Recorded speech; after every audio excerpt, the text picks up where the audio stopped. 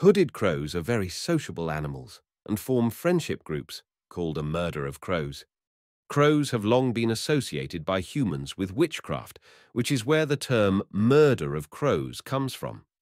Combine with this the fact that crows eat carrion, and perhaps facilitated with the long-standing Alfred Hitchcock horror series which immortalized the crow, and the result is that crows in general get bad press. In reality, the hooded crow is a victim of its own success. Despite loss of habitat through human activity, they have managed to adapt and thrive in human environments.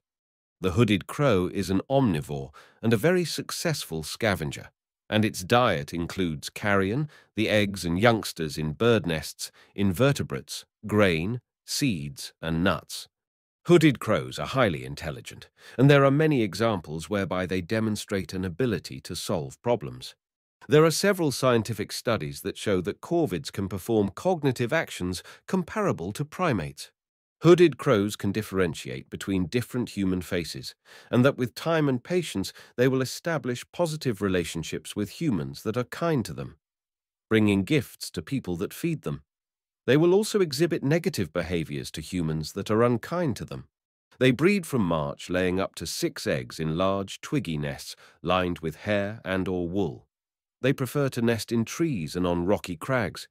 Both parents feed the chicks for around 5 to 8 weeks until they can fend for themselves. The young tend to stay with the family group for the first winter. Their feather color is predominantly gray and black, but some also have brown feathers. All hooded crows have black legs. Adults weigh up to 650 grams and are up to 47 centimeters tall with a wingspan of up to 104 centimeters. In the wild, they live up to 17 years.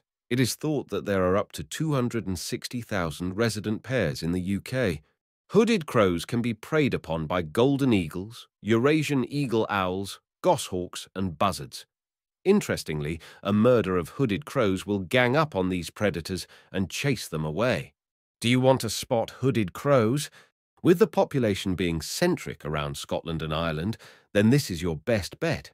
Because they populate pretty much any environment, then you can spot them at any time